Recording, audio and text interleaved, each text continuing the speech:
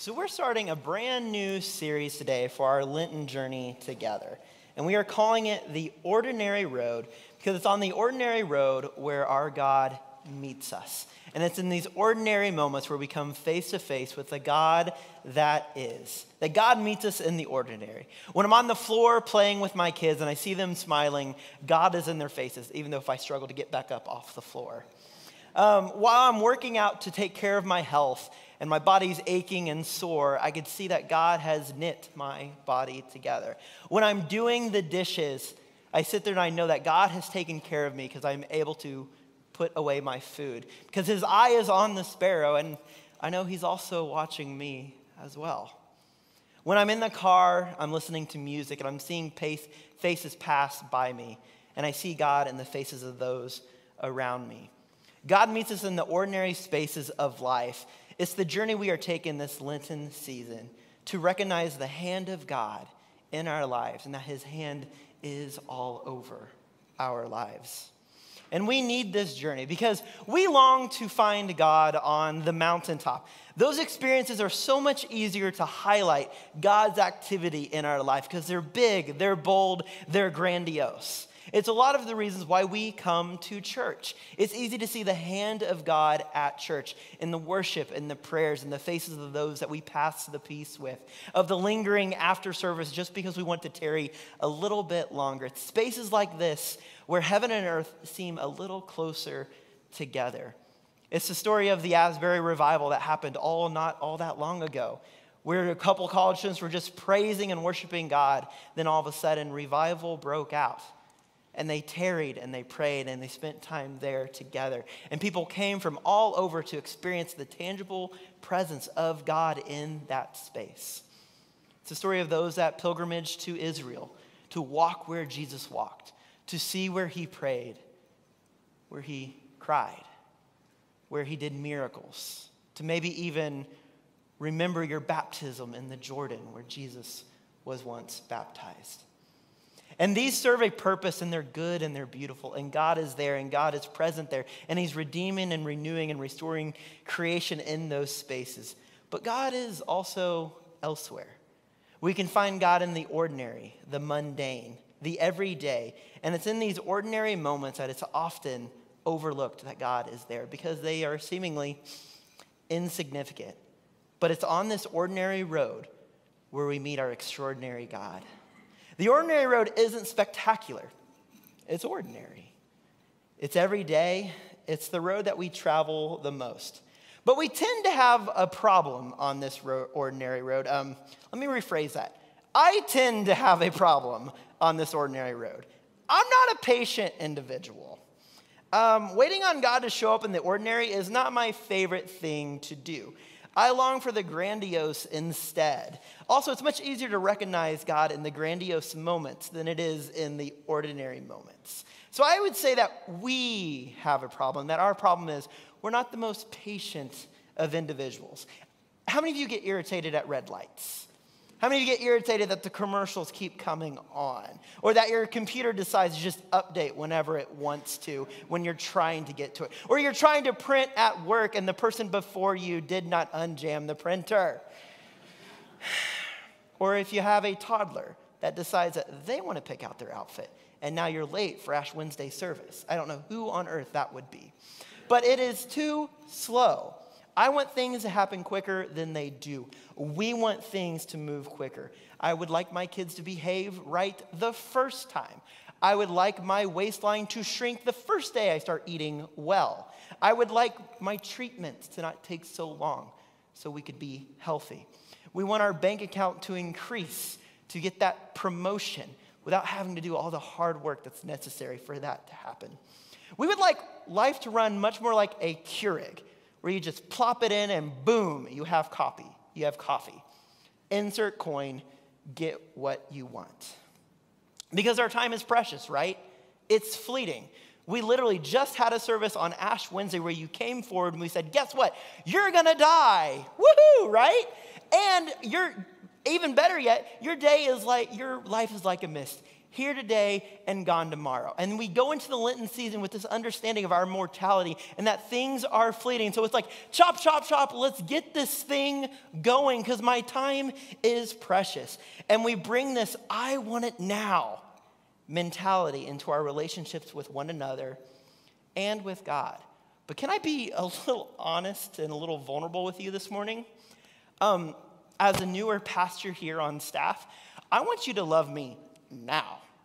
I want you to like me now. When I mess up, I want you to just give me the benefit of the doubt and just say, oh, he didn't mean to. It's fine. I want that now. But the truth is, that's just not how our lives work. That's not how relationships work.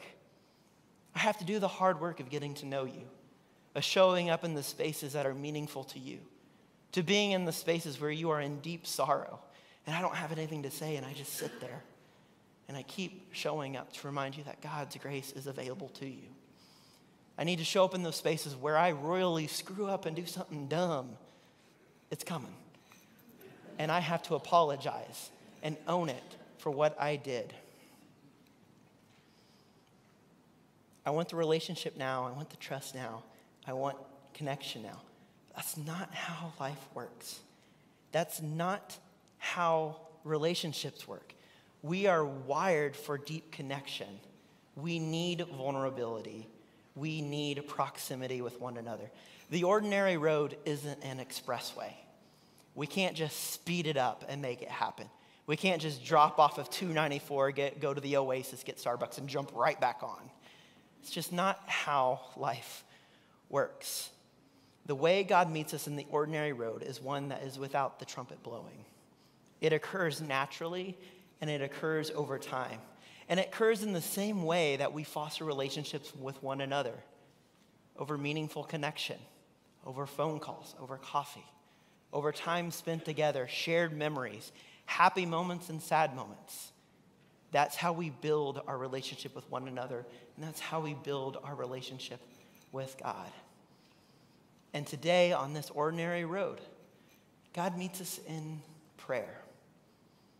And it is by prayer that God decides to shape and God decides to form us. Pastor I love puts it this way. The primary purpose of prayer is not to get God to do what you want him to do, but it's to be properly formed. Prayer is to form and shape us, to build that reflex of trust when things go wrong in our lives, and things often go wrong in our lives. If there's anything that we have inconsistency with one another, is that we've all been hurt, or we've hurt someone else. And in today's scripture reading, as we continue on in the service, we're going to hear the hurt of a barren woman who couldn't have kids, but was married to a man who didn't quite understand her predicament. There was another woman, a part of the relationship, who could have kids. Every time she went to worship, she was reminded that she couldn't have kids. And church, time before God, was taken away from her, and it no longer was a safe space. Let's pray.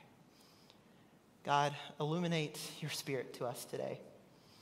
Lord, we want it when we want it. God, we want to speed things up. It's just not how this works. So Lord, we have plans after service. Let us just let those pause for a little bit. And let us just focus on what you have before us. Because God, it is in prayer that you shape and you form us. And you tune our hearts to yours. Open our eyes and open our ears to what you have for us today. Amen.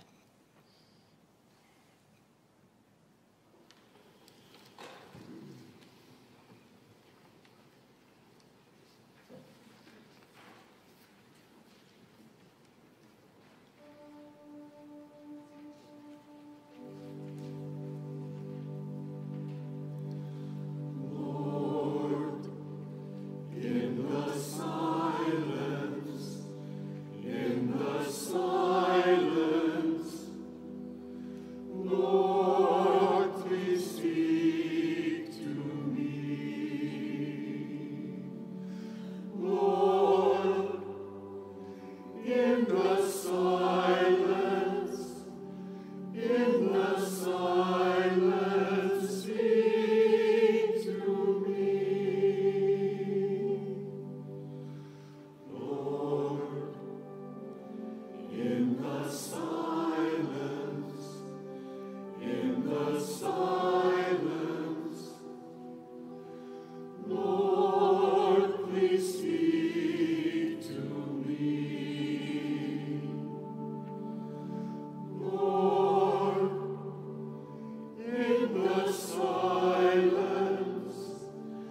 In the silence, speak to me.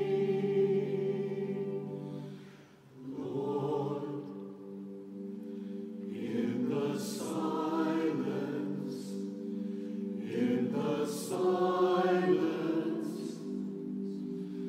Lord, please speak to me. Lord, in the silence, speak to me.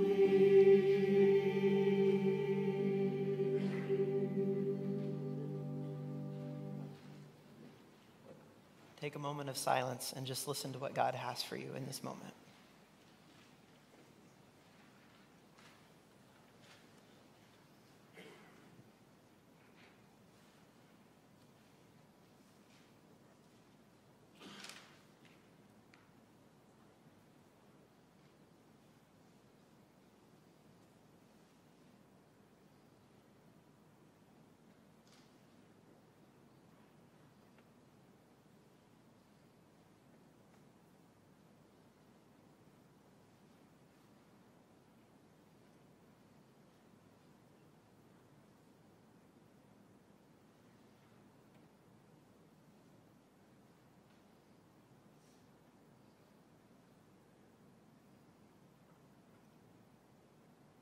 God sees you, God hears you, and God is with you. And what connects us to saints of past and around the world, let's affirm our faith together with the reading of the Apostles' Creed. So let's please stand together with one another. I believe in God, the Father Almighty, creator of heaven and earth. I believe in Jesus Christ, his only Son, our Lord. He was conceived by the power of the Holy Spirit and born of the Virgin Mary. He suffered under Pontius Pilate, was crucified, died, and was buried. He descended into hell. On the third day he rose again. He ascended into heaven and is seated at the right hand of the Father. He will come again to judge the living and the dead. I believe in the Holy Spirit, the Holy Catholic Church, the communion of saints, the forgiveness of sins, the resurrection of the body, and the life everlasting. Amen. You may be seated.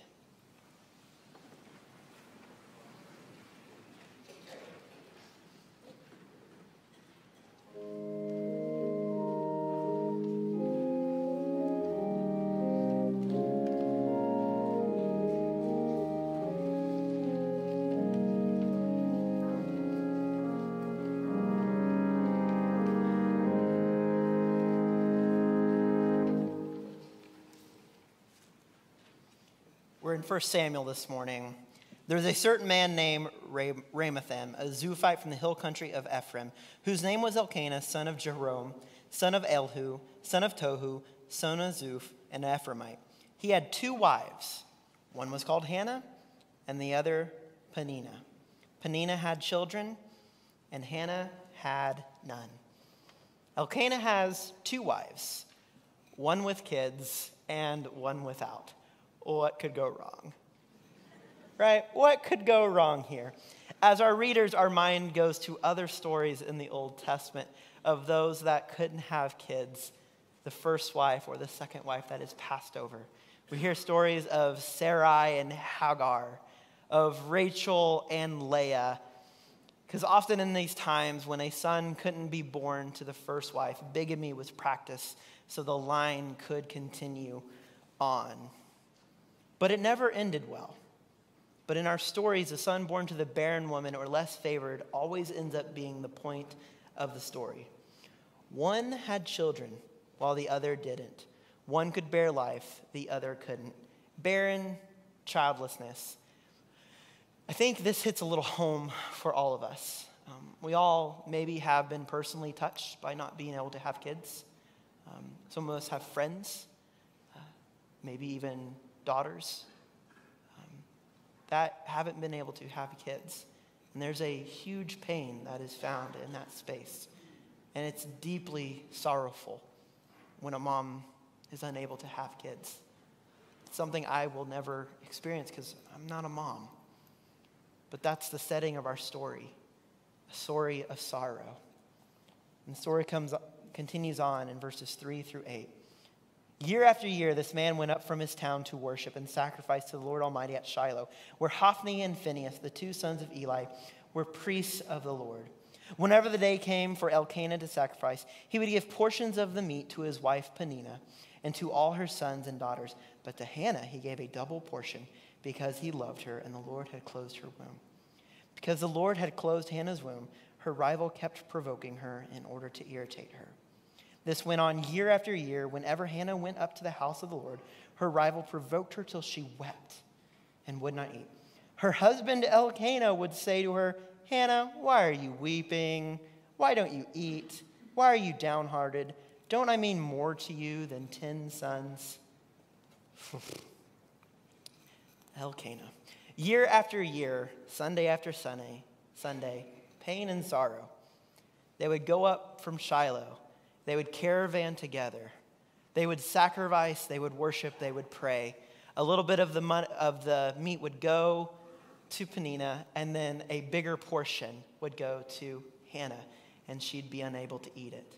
Scholars don't necessarily think that it's a bigger portion, but that he gave it to her in a more grandiose way.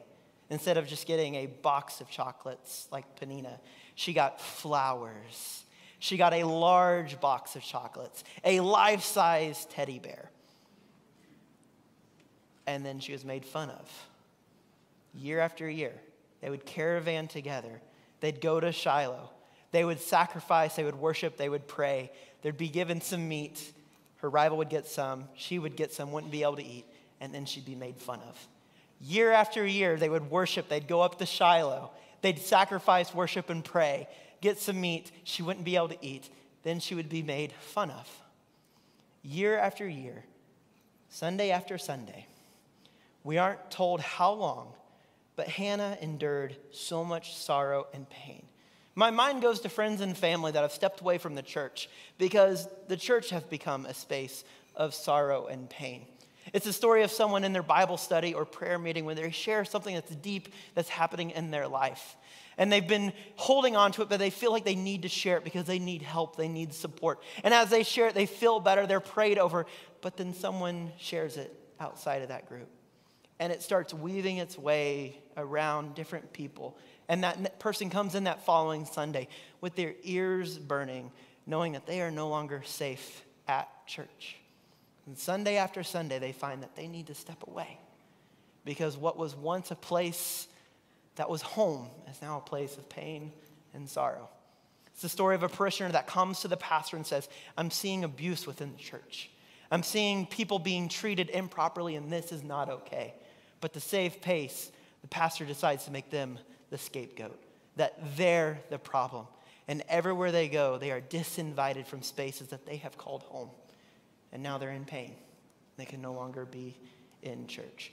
We today have these stories, and maybe we bear these stories. Maybe we've endured stories like that. Maybe you are at Good Shepherd because you have endured pain from a previous church and you find yourself here. I think we can identify with Hannah, but somehow Hannah remained. It could be because her livelihood was tied to her husband. It could be because she had nowhere else to go outside of her family unit.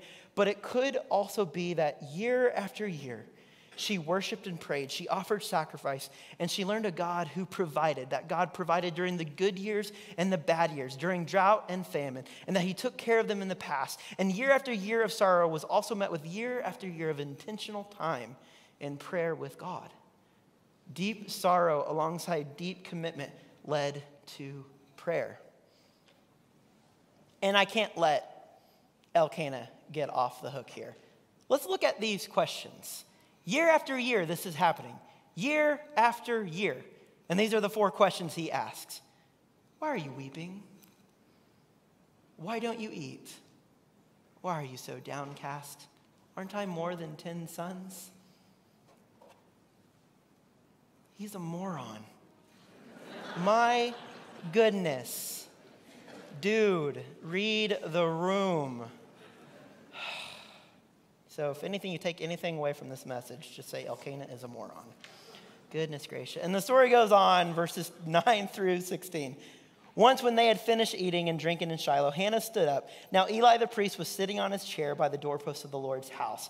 In her deep anguish, Hannah prayed to the Lord, weeping bitterly. And she made a vow, saying, Lord Almighty, if you only look on your servant's misery and remember me, and not forget your servant, but give her a son, then I will give him to the Lord for all the days of his life, and no razor will ever be used on his head. As she kept on praying to the Lord, Eli observed her mouth. Hannah was praying in her heart, and her lips were moving, but her voice was not heard. Eli thought she was drunk and said to her, How are you going to stay drunk? Put away your wine. Not so, my lord, Hannah replied. I am a woman who is deeply troubled. I have not been drinking wine or beer. I was pouring out my soul to the Lord. Do not take your servant for a wicked woman. I have been praying here out of my great anguish and grief. Sorrow moved Hannah to take advantage of moments she had already been building. And sometimes all you can do is what the younger generation says is ugly cry. It's where you just let it all out and it doesn't matter. Sorrow has a way of moving us into the arms of God. And I've had my deep share of sorrow in just the past months. Not too long ago, my wife and I, we have a picture here. We left a wonderful church in Maryland because we felt God was moving us to the next step. And as we moved to this next step, we landed in a space. We moved away from family, friends, and connections. And we found that we were very, very alone. And then things started to happen in our family unit and in our extended family where we couldn't be with them. And I remember sitting there one night thinking, what did I do to my kids? I took them away from their grandparents. What kind of a dummy am I? And in those spaces of deep sorrow, all I can do is say, God, I don't know what to do, but I can just come to you. All I can do was cry out to God. But because of Hannah's continued pattern of both sorrow and worship, she knew where to go and who to go to. And so she went to God for the source of her peace.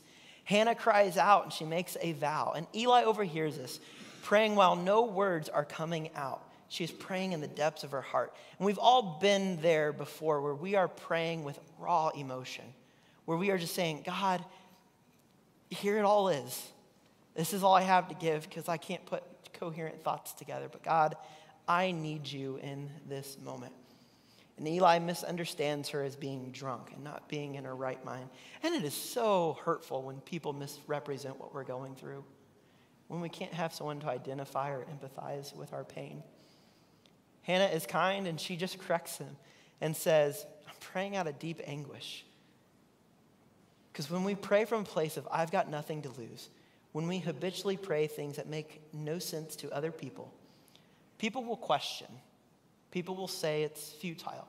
Good people, good Christian people will misunderstand what you're going through.